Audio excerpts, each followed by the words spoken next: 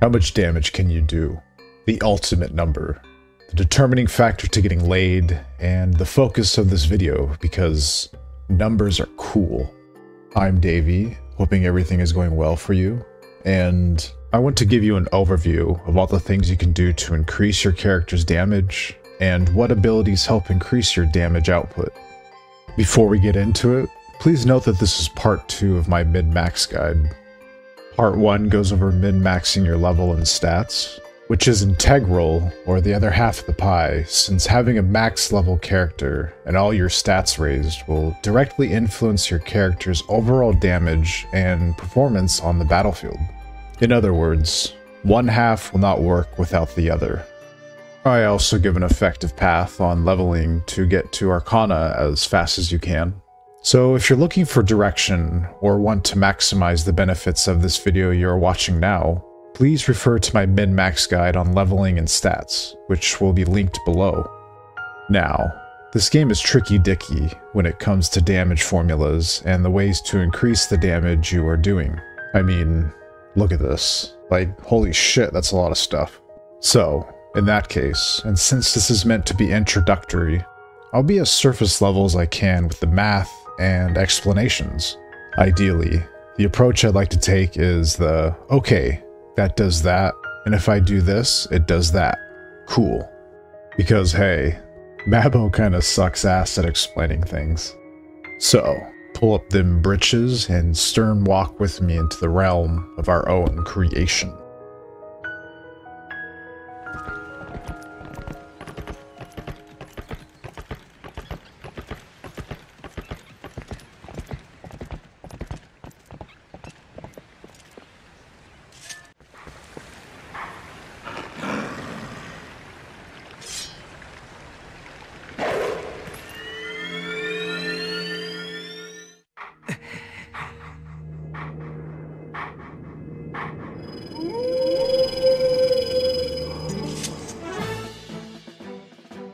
So, how does damage work? There's max damage for physical, magic attack for magic, alchemic damage for alchemy, and you will multiply these numbers with skills, spells, crits, bonus damage, stackable multipliers, and or buffing. Physical damage is multiplied by using skills. Magic attack is multiplied by your spell's constant, the spell's damage, and the number of charges of that spell. I'll list all the spell's constants down below. And alchemic damage is similar to magic. However, instead of one stat, it's split into 4 elements. In other words, and a huge simplification, you have your damage, and you have stackable multipliers. In fact, that's the encompassing point about this video, to show you how to increase your damage and multipliers. So, with all that said, let's get this out onto a tray. Nice. Let's start and check out that main.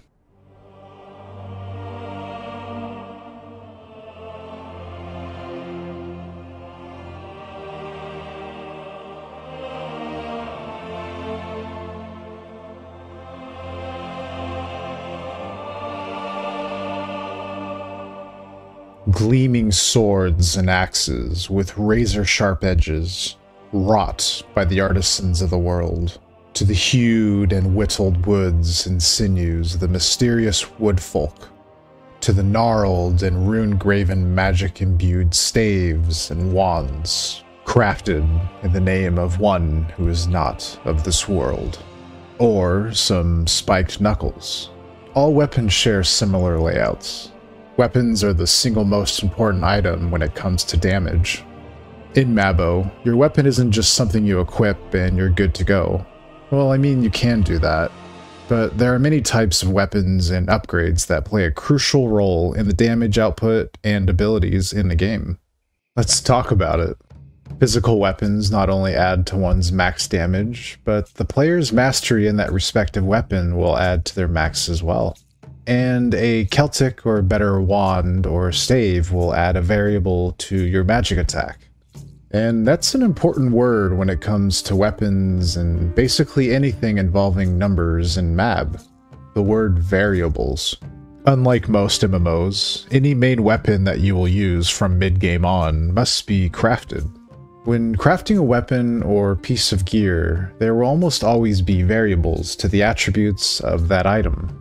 Since we're talking about physical damage and magic attack, some items range as little as a few points to physical damage or magic attack, to some ranging over 60.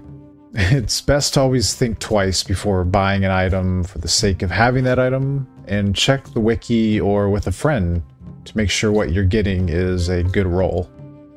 It should also be noted that certain weapons benefit or can be a detriment to some skills and spells, such as a two-handed sword giving a buff to smash attacks, including the Elemental Knight's Dynavolt Smash. And yet, two-handed swords can knock targets back once the knockback gauge is filled while using the human-only skill Final Hit, whereas dual-wielding one-handed swords does not fill up the knockback gauge. Then, some weapons like a wand cannot cast Hailstorm. However, you can reforge a wand for exponentially faster casting speed, which is something a staff isn't nearly as efficient in. We'll get into reforges later in this video. For now, let's talk about upgrades. Upgrades can add more stats, damage, or damage modifiers, and or piercing to your weapon, depending on your weapon, of course. Typically, in order of importance, you'll want piercing, percent modifiers, then max damage, magic attack, or alch damage when it comes to weapon upgrades. It's probably best to verify the path you take with a friend or through the wiki. In order to upgrade an item, use the weapon's proficiency, also known as prof, as the currency. The best ways to get prof is to use that item on normal to boss level mobs, or with proficiency hammers. An effective and free way, however, is to turn auto attack on under options, game, click auto attack, and then go into the Zabosh raid and semi-AFK hit. After you fully upgrade your weapon and gem upgrade it, the special upgrade is now available to you. We will talk about special upgrades later in this video when I talk about crits. For now, let's scoot down to enhancements. Many items from weapons to gear carry enhancements, also known as set item effects, which give the player certain abilities tied to that weapon or gear. There are many craftable items, both in early game to end game with these enhancements, ranging from melee skill bonuses to tech card enhancements, damage, and even critical damage bonuses. Just make sure these enhancements add up to 10 in order for the effect to take place.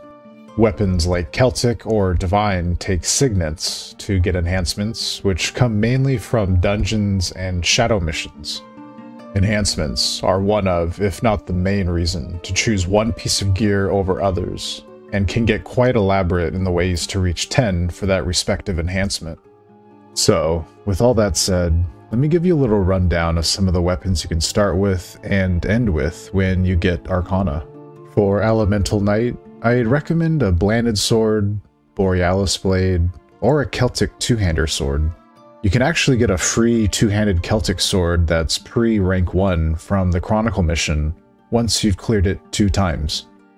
From there, you can look towards buying or crafting a Divine Blade or Perseus Blade. And finally, for the endest of games, you should look into making a Nightbringer two-hander or the illustrious and elusive Soluna Blade. For Alchemic Sharpshooter, start with the Blanded Crossbow, Baleful Hunter and Arrow, or a Celtic Bow from the Chronicle mission. From there, look towards a Demolition Bow and Arrow, or go straight to the Ruination Bow and Arrow, which is the best range weapon currently. For Harmonic Saint and Dark Diviner, start with a Celtic Druid Staff, which again, you can get a free pre-ranked one from the Chronicle mission. From there, look towards a Demolition Staff, or go straight to a Ruination Staff, which is the best staff in the game currently. Also, just FYI, this is for the North American version, and not any other region, since they all differ. Let's move over to giving your weapons life, by offering it a spirit, otherwise known as an ego. Spirit weapons not only boost your max damage, as well as give more crit chance, but also provide unique abilities when unlocking the weapon's ultimate exclusive, such as a sprint effect after each kill with a two-handed sword, staves and wands getting a total of 3 charges with 1 charge of a spell, or giving Knuckles the ability to speed up the animations of fighter skills. Spirit weapons also have an awakening buff, which can be used at any time it's available, giving your weapon an increase in damage. You are given 3 free spirit slots and a beginner one, which is the same as the other spirits but gets XP bonuses from any item you feed it, and treats all Ascension gems as its preferred gem. That's right, you gotta feed these dudes in order to level them up, and you gotta feed them a lot. My recommendation is to feed them whatever items you find on the ground, and gems and spirit gems from dungeons and part-time jobs. Just make sure to increase their bond by either talking to them 3 times every in-game day or using them in combat, since it gives an increase to the XP received. Also, and this is important, make sure that at these levels your spirit bond is 100 in order to receive multiple points. If you forget which levels to do this at, you can always hover over the bond to see. You should have 196 points total at level 100 if you do the quests that are given to you every 5 spirit levels gained. Also, you can have a max of 7 spirits, and you can buy another 3 spirits from the auction house or through the NX shop. But yeah, my recommendation would be to fill out both the attack and exclusive tabs, since they both maximize your damage and multipliers. Then dump the rest of your points into one of the awakening abilities. If you want to know more, check out Firelight's video on spirit weapons. It goes far more in depth than I have, and it's pretty good. Not only can you add a spirit to a weapon, but you can also add Erg, which imbues your weapon with more damage, multipliers, and/or unique abilities. Now, people shat on Mab the longest time for how difficult and expensive it was to level Erg, especially with items being RNG like the Sigged armors, which is still very RNG. But not only is there a pity system now which incrementally raises the success rates with consecutive failures, Erg now has tiers, with B tier being the lowest and having the easiest mats to obtain, to A tier being mid, and S tier being the best, and essentially being what we had originally.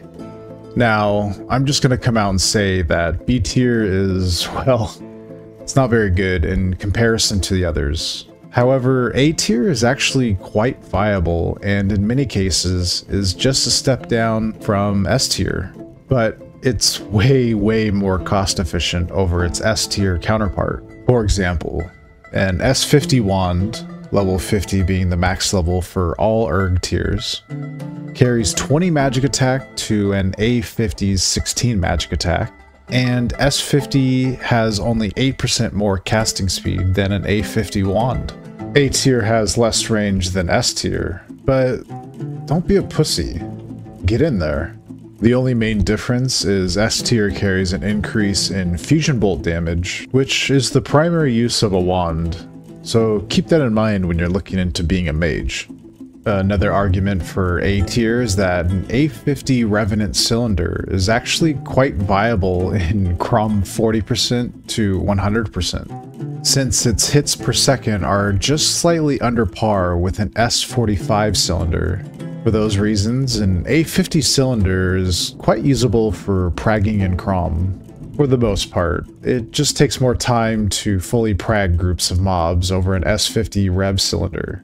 If you want to know more about the Chrom dungeon, check out my Chrom guides. One of the unfortunate truths to some weapons out there is Erg, and even Ego, is required to make that weapon not just viable, but actually good, such as Knuckles. For instance, S tier 50 Knuckles not only add 50 max and 100% more to fighter damage, but also halves the cooldowns on all your fighter skills. Pair that with the aforementioned Knuckle Ego for faster animations and a Knuckle that resets 50% of the time with crits, you got a deadly combination for dishing out a lot of single target damage consistently and constantly. But yeah, if you're just starting out and looking into Erg, I would heavily recommend checking out A tier. which can be turned into level 35 S tier at level 50 A tier when you're ready to make the jump. But that also bypasses a lot of the pain of leveling S tier to 35 as well. Also, if you were curious, you can transfer egos and erg to other weapons. If you want more info on erg, check out the wiki below, or even ask me about it. Now, let's get into enchants. There are hundreds of enchants in the realm. Some are rare and exalted for their attributes, and others are there just to make you mad. Typically, enchants offer attributes such as a variable of stats, physical, magical, or alchemic damage, and even piercing. Enchants are bound to go on whichever item it describes, and there are two types of enchants: prefix and suffix. And each enchant carries a difficulty rating from rank F to rank 1, which denotes the difficulty of succeeding in applying that enchant to an item. Like weapon upgrades, you typically want to prioritize piercing over anything else if that weapon has default piercing or can be added with upgrades. If you want to know more about piercing, check out my debuff guide in which I talk about how it works at length. But mostly, you want to add enchants that give as much max damage for physical sets, magic attack for magical, or alchemic damage for alchemic sets. For instance, 10 physical max on a single piece of gear may not seem like much, but if you look at the big picture, adding 10 damage to each piece of gear that's not a weapon or a wing/robe, it adds 60 max damage. Now, add a suffix that also gives 10 max to each of those slots. It's a total of 120 more max. It really adds up. If you want to see which enchants are best in slot, check out Cryos7's Best in Slot Guide, which is pretty amazing, and the amount of effort that dude puts into his guides is insane. You can actually find a lot of the info I talk about here on his guides, so treat it more as a companion piece than anything else. Now, let's get into reforges. Reforges are a way to imbue a piece of gear with special attributes, ranging from things like max damage, magic attack, multipliers to certain skills, elements, or weaponry, to adding more utility such as less cooldown times, duration extensions, or race-exclusive abilities. There are 3 ranks to reforges, with rank 1 being the best, and gives the ability to roll the max amount of effects to a reforge, and the maximum number of lines you can have is 3 per item.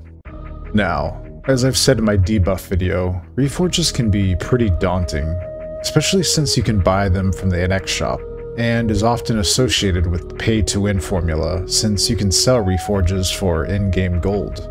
However, and not to brush that fact aside, there are plenty of free reforges that are easily obtainable in the game, such as precise reforges. The main difference between precise and exquisite, which is the one you can buy with NX, exquisite can roll 7 to 20, where precise rolls between 1 and 20.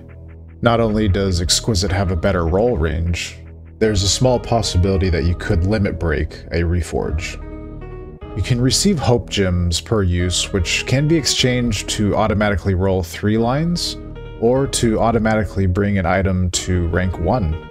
Don't worry though, if you don't want to spend any money, you can buy hope gems from other players with gold.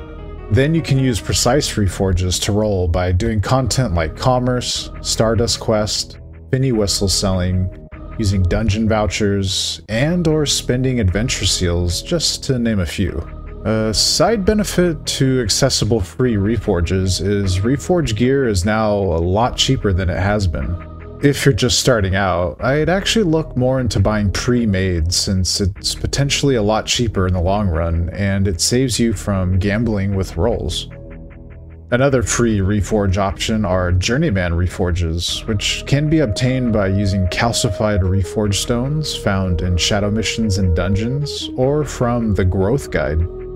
Although these are far less effective than precise, it does give an option for rolling pre-R1 accessories since you're able to roll 2 out of 3 with these. A cool tip if you're just starting out is to either buy or make professional silk weaving gloves and get 26 or better durability since these items are not repairable. And then use Journeyman Reforges until the gloves are rank 2, or use the Hope Gem from the Growth tab, and then roll either Max Damage level 7 or Magic Attack level 7. That's an extra 14 to either your Max or Magic Attack. Another cool thing you can do with the Journeyman Reforges is to get a pre-rank 1 Celtic weapon from the Chronicle mission, and use these Reforges on that weapon since they can roll 15 out of 20, like this Celtic staff that rolled an extra 60 to Magic Attack. The beauty is, too, you get hundreds of these Journeyman Reforges from the Growth Guide, which you can just have at it. It's fun. Try it out. Good luck. Anyways, Reforges are probably one of the most important attributes to your repertoire, since you can multiply your damage exponentially and cut cooldown times by a ton, or increase duration 7-fold. Ideally, you want to build combat sets with the best in slot Reforge on each piece of gear. Again, please refer to Cryozen 7's Best in Slot guide to learn more about the Reforges that work best with each talent. You can also check out other players' gear to get ideas. Remember, we are trying to increase damage, multipliers, durations, increase AoE sizes, or shorten cooldowns. Now let's go into things other than weapons and gear, starting with Grandmaster. In part 1, I emphasized the importance of Grandmastering or GMing your talents in order to increase your stats. Now, I'm here to emphasize the importance of activating a GM in order to receive a boost to your damage. Only one GM can be activated at a time, and will give the user a unique effect. For combat talents, those effects typically give a considerable amount of damage to that respective weapon type. For instance, if you wanted to be a Dark Mage, you'd want to activate your Grandmaster Mage for the added 20 magic attack. Or if you wanted to be an Archer, activate the Archer Grandmaster for the added max. Also, your Growth Guide gives out 6 Brass Grandmaster certificates, so be sure to use those to save 6 million gold. Like Grandmaster, there are primary and secondary titles that you can quote-unquote wear to increase everything from stats, max damage, magic attack, alch damage, crit, speed, bonus damage, and even piercing. Primary titles come mainly from in-game accomplishments, such as clearing a main quest or dungeon, or doing something cool such as soloing a dungeon or hoeing. If you want to get the biggest bang for your buck, probably the best starting out title is the Star of the Dawn, which gives 20 to physical max damage, 20 to magic attack, and 10 to physical and magical defense and protection.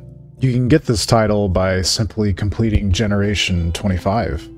If you want to be a mage, the Master of Meteor Strike gives 50 magic attack. So if you just want to do weird mage stuff, there you go. Luckily, if you are new, secondary titles offer just as much bang as a primary, and the Growth Guide secondary title is no exception. So, get that secondary title and wear it with Star of the Dawn or Master of Meteor Strike, since they offer quite a bit and should carry you well into mid-game. Again, check out Krausen's Best in Slot guide for more on titles once you're ready to branch out. Since we're on the subject of the growth system, check out the Morningstar totem set. Just having these totems in your inventory and activating them will give your player those stats. And the growth totems are not bad at all, actually. However, I would check the auction house since I believe you can find better totems, especially for things like max damage and magic attack, for fairly cheap. There are also quite a few events that happen that give these totems out for free. There are also Albin totems, which are separate from regular totems since you must run the Albin dungeon to acquire the materials to begin rolling them. You can find the dungeon behind Nares and Dunbarton. You can only have one Albin totem active, but they can have multiple lines with most popular options typically being max damage and magic attack. I'll link more about Albin totems below. Scooting to the right a few blocks from totems on your growth menu, you will find a box containing homestead figures. Be sure to plant these in your homestead once you get them. And again, like totems, there are upgrades you can get and events that typically give out very good, even best in slot homestead items for free. Again, refer to Cryozen's best in slot guide for homestead items. Should really make that guy a cake or something. One of the main objectives in part 1 was to get you to Arcana as quick as possible, primarily for the skill sets and damage outputs of Arcanas, and the stat increases that come with leveling Arcana. In addition to this guide, if you read the descriptions of a lot of Arcana skills, you will see that they are basically multiplying base skills like Plume multiplying Crash Shot damage, Dynavolt Smash multiplying Smash, or Shadow Flare multiplying Fireball damage. So, when I refer to things like set effects enhancing Smash, or a Reforge giving Smash damage, just know they are contributing to their respective Arcana skills. Even things like the Reforge Crash Shot Fragment range have an effect on the Alchemic Stinger skill Ignis Plume. That's a fun word to say. Plume. Plume. Anyways, let's turn our attention to Arcana Link levels. Not only does Arcana Link 5 give an increase to max damage or magic attack for each respective Arcana activated, the link levels for each discipline also give a lot of added multipliers, cooldown times, and other benefits. In fact, leveling your favorite Arcana to Link 10 may be one of the most important things you can do for damage output and utility for that Arcana. In other words, link up your Arcanas. Let's move over and talk about combo cards.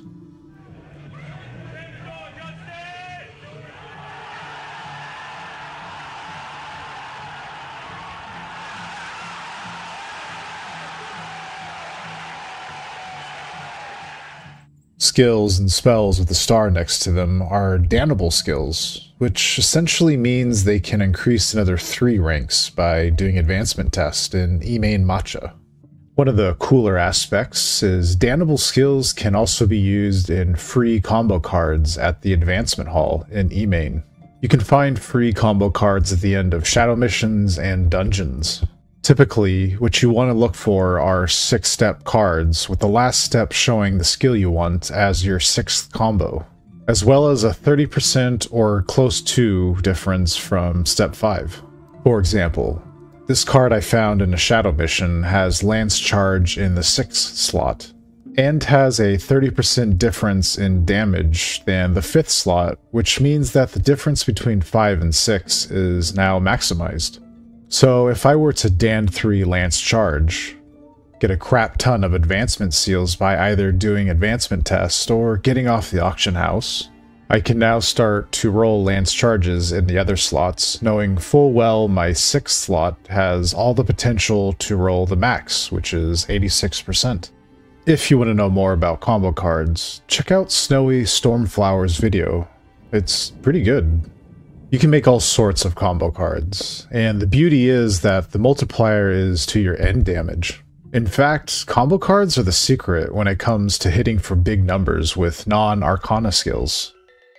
And finally, without further ado, let's talk about criticals, otherwise known as crits.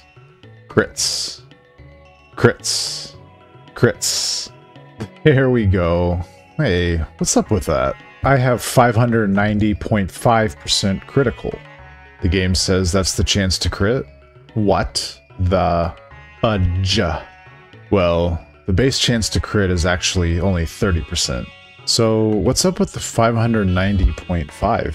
Each point of physical or magical protection you or a mob has actually reduces the chance to crit by 2%. So 15 protection reduces the chance to crit by 30%. That means having a ton of crit can negate crit chance reduction from protection. You can also increase the chance to crit past 30% by having 3 Arcanas at level 50, Spirit Weapon Unleashing, and leveling your Nele Renown, bringing your total chance to crit from 30% to 48.5%. Your base crit damage is 150% of your damage and multipliers, so let's talk about ways to increase that 150% crit damage. starting with the aforementioned Spirit Weapons Spirit Attunement, giving an extra 15% more critical damage. There are totems, titles, and homestead items that give critical damage, and your Yavanna's Renown gives another 10%. A cool hot tip to leveling your Nele and Yavanna Renowns is to buy a few music scrolls from a general shop, go to the main menu, then click the barred bulletin board, and then search for Yavanna or Nele. It's case sensitive, by the way, and transcribe the most liked one. Then just autoplay until you've capped out the renown for the day, rinse and repeat until they're level 50. And finally, there are special upgrades to your weapons. Now, there's been much debate on whether to redstone upgrade your weapon, giving more crit damage, or to bluestone your weapon, giving more physical damage, magic attack, or alch damage and bonus damage. The in-game meta currently, as of 2024, is redstone all your weapons except for staves and wands. This is mainly due to redstone level 7 weapons adding another 74% more damage to your crit, bolstering a lot of the damage you do when you do get a crit. A caveat to this is redstone typically doesn't start out scaling bluestones until your physical max damage reaches around 1600. If you do get a weapon you'll use well into mid to endgame before this 1600 max accomplishment, it's probably best just to redstone anyways to save you the hassle. However, there are conversion kits to switch between red and bluestones, but they are kind of a pain to make. The reason to bluestone magic items is mainly for the added magic attack, since it's pretty scarce already to find magic attack, and for a dark mage, the skill Seething Mana requires 1400 magic attack in order to add the 3 piercings to your attack, which is pretty darn difficult to achieve without bluestoning. Lastly, magic scaling lets you crit more with bluestones than red. Also, you get bonus damage, which is an added percentage to your end damage. So, let's put all this shit together. Do everything in part 1, or continue to work on leveling and stats while working on this list. Get at least 3 Arcanas to level 50, and level 1 or more to Link level 10, for the extra damage, multipliers, and benefits. Clear Generation 25 for the Star of the Dawn title, activate the Growth Totems, Homestead Totems, and use the secondary growth title and be on the lookout to replace these. Work towards at least a 20 max, 20 magic attack Albin totem, with 25-25 being the max. Work towards level 50 renowns for the added crit damage and crit chance. Be sure to activate a complementing Grandmaster to benefit your chosen Arcana. Decide which weapons to prioritize for your Arcana or Arcanas, and see which weapons to start with and end with, such as starting with the Celtic Staff and ending with the Demolition Staff. Spirit your main and secondary weapons and level them up, such as a staff, wand, and cylinder if you wanted to run Crom with Dark Mage. Erg the weapons you will need in combat, such as your main weapon for damage, Rev Cylinder for Crom, maybe a wand to accompany a staff, or knuckles to accompany a bow or a two-handed sword. It's probably best to make a priority list and talk about it with others. Also, transferring your erg to another weapon is pretty expensive, so only erg your mid to in-game gear. Determine which gear, enchants, and reforges are best for your build by referring to Krausen's Best in Slot guide. In fact, his guide will give you suggestions for all of this stuff. It's pretty darn great. Look into making combo cards and check out Snowy Stormflower's video on how it works. And last, but certainly not least, enjoy it. Enjoy the journey. Enjoy the people you will meet, the places you will go, the successes, and the failures. Most importantly, enjoy being yourself and the wonderful things you are capable of in whichever realm you decide to be in. You have a lot to offer, so pull up those britches and get to work. Like the video if you liked it, subscribe if you want to see more, and share these videos with whoever you think would be interested in Mab. Let me know if you have any questions, ideas, maybe I got something wrong, and stay tuned for the next part. Buffing up, and I promise it won't be nearly as long as this video. I'll see you guys in the next one. Peace.